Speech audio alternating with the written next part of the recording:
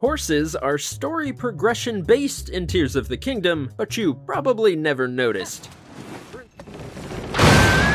For instance, obtaining a spotted horse is only possible after completing Spotting Spot, which is only available after fixing the Incomplete Stable quest. However, the NPC will only give you that side quest after completing a regional phenomenon on your journey to get the paraglider. While most of us went right for playing with mechanized flying machines and our precious glider, some of the horse fanatics were locked out of their dream mount for many an in-game minute.